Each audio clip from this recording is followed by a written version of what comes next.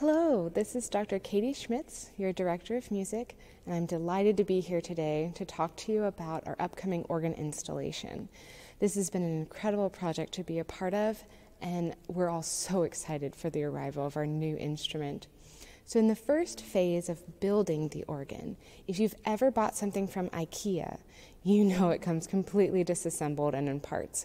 The same is true for our organ. It will be completely disassembled when it arrives.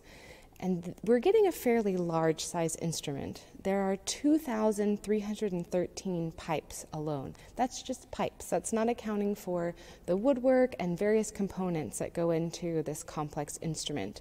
So there will be parts stored all throughout our church, in the choir loft, the narthex, the center aisle, even the pews. And then over the course of the next 3 to 4 weeks, the assembly will take place.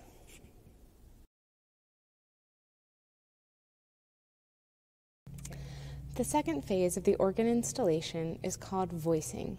In this phase, the Casavant team will go through every single one of our 2,313 pipes.